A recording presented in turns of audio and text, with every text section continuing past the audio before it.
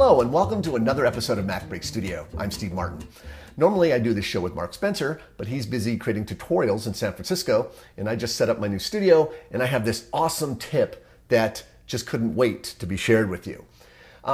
If you're like me, you have tons of clips, media, photos all over your drive. Wouldn't it be great if all of the tagging, all the keyword tagging you did in Final Cut Pro translated to the Finder so that you wouldn't have to open Final Cut Pro 10, essentially turning your Mac into a personal asset management system. Let me show you exactly what you're going to need to do this. Okay, here I am inside of Final Cut Pro, and I have an event called San Francisco Time Lapse, and you'll notice I took the time to laboriously keyword all of these categories so I can find things and search things inside Final Cut Pro. Now, wouldn't it be great if all of this keywording could be translated to the Finder so that the actual media files that are on the Finder had these exact keyword tags? I'm going to use an app called FindrCat, which was created by my friend Philip Hodgetts and Gregory Clark. And all you need to do to get these keywords out of Final Cut Pro and into the Finder is take the event, which I'm going to do right here, grab the event, drag it down to the dock where FindrCat lives, in this case right there, see a nice little kitty icon, drop the event there, and a window will appear, a little FindrCat window. All the items with check marks are your current keywords. Notice they match the keywords that appear in my browser. Now I can go ahead and turn them on and off as I want, or I can turn them all off or all on, but that's not the point. What I really want to do is I want to export all of these keywords so that they appear with the clips in the Finder. There's only one step in this app. Click Add Keyword Tags, and you are done. Now let's see what happened to the clips in the Finder. I'm going to right-click on any one of them and choose Reveal in Finder. Now notice it takes me to a folder called Stock Footage. Now I want to point out that in order for this to work, your media has to be externally managed, means that your media can't be in the library. It's got to be sitting on a server in a folder for it to be tagged this way. So let's take a look.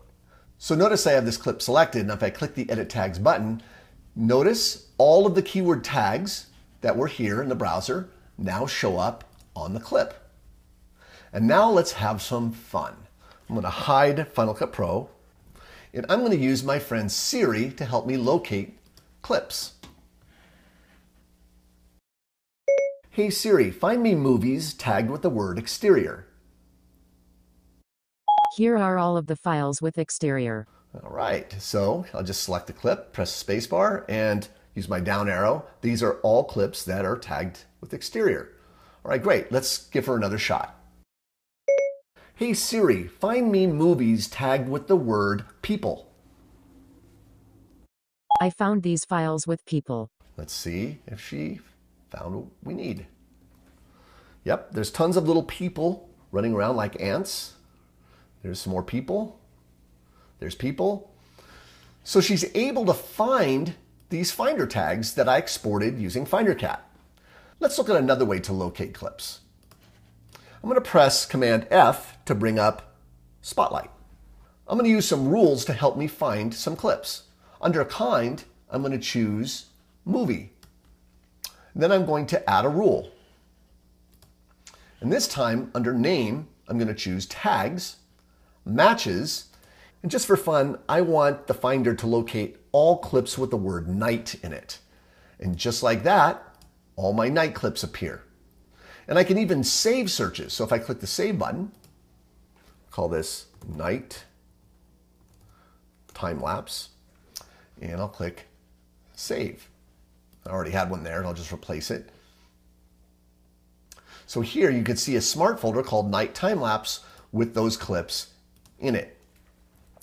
So what you're seeing is the Mac Finder being turned into an asset management system simply by taking all of the keyword tagging that I did in Final Cut Pro, dragging it onto FindrCat, and then tagging all the files. I can't tell you how much time this is going to save me because really, I don't often want to open Final Cut Pro to locate a clip. And now, I don't have to, and neither do you.